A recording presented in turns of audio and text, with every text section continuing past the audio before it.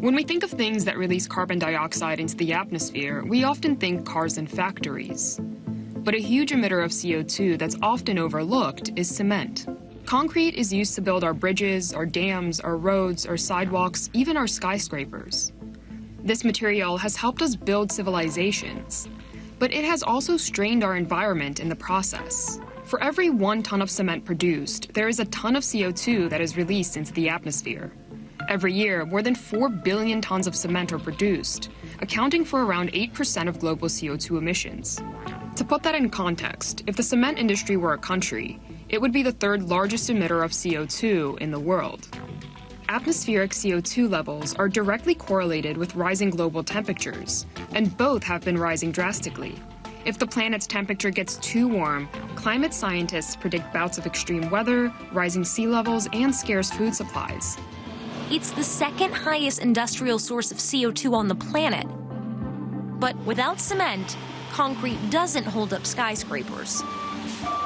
Most of the emissions associated with concrete actually occur in the production of the cement. The way that you generally make cement is you mine limestone from the earth, and then you mix it with some other things and heat it up in a kiln to very high temperatures, about 1500 degrees Celsius. Then there's a chemical transformation that takes place, and there's carbon dioxide that's emitted as part of that chemical transformation, and also carbon dioxide emitted with the energy associated with heating up the kiln in which the cement is produced to such high temperatures. New Jersey-based startup Solidia Technologies.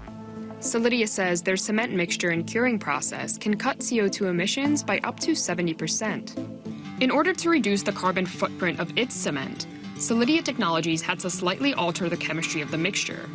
In order to make Portland cement, you use limestone and sand. We take exactly the same raw materials, but we change the recipe a little bit. We mix it about 50-50, and that reaction happens at a much lower temperature, about 1200 degrees Celsius. Now, what that means to the cement company is instead of emitting 1 ton of CO2 for every ton of cement, they emit about 40% less than that, and they use 30% less energy to make that same amount of cement. They also get more cement with the same amount of raw materials. 研发团队还利用2氧化碳养护水泥，把制成步骤排放的2氧化碳封进水泥块中。 Another benefit? Solidia helps with water conservation. The concrete industry uses about 3 trillion liters of water a year. That's about 1 million Olympic swimming pools. Solidia's technology doesn't consume any water. And I can, instead of curing it in a week or 2 weeks or 3 weeks, it takes us 24 hours. So it's a lot easier for them to get it out in the market. So in the end, we actually are going to save the industry money. 要说环保水泥最大的缺陷，就是无法在开放空间中固化。 Right now, the Solidia product can only be made in a controlled environment. And so as a consequence, they can only make blocks. Whereas the vast majority of concrete is ready-mix concrete, and that's what we see in the trucks that are driving around. Ready-mix concrete accounts for nearly 3/4 of all concrete used. So if Solidia technology is to go mainstream, it needs to find a way to make ready-mix without the need for a strictly controlled environment. 另一家加拿大环保水泥科技公司已经克服了这个问题。 This silver tank is the newest thing in concrete. It's called Carbon Cure. This innovative system injects carbon dioxide into the concrete as it's being mixed. When the concrete hardens, those otherwise harmful emissions are sequestered forever, before they ever even reach our atmosphere. We actually convert the CO2 into a mineral. It's a stone. It's getting trapped in the concrete forever. And the best part about it is that the mineral itself actually improves the compressive strength of the concrete. Compression tests like this one prove that the concrete made with Carbon Cure is just as hardy as the traditional stuff.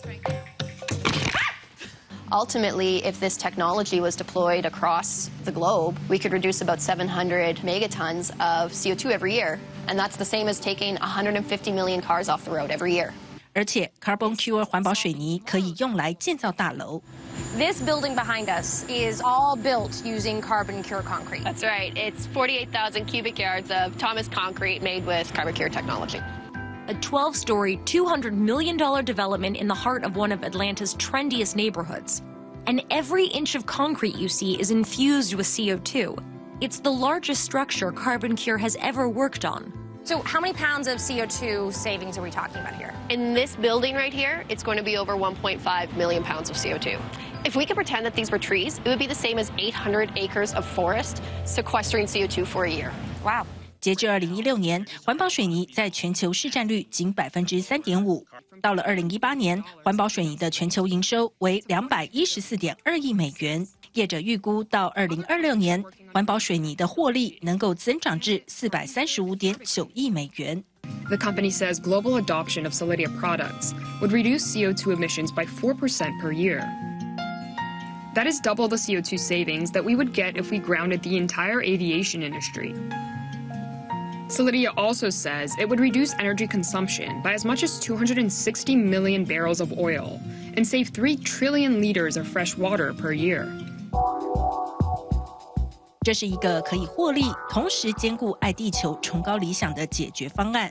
但是，想要扭转传统水泥业者接受新思维，这条路还很漫长。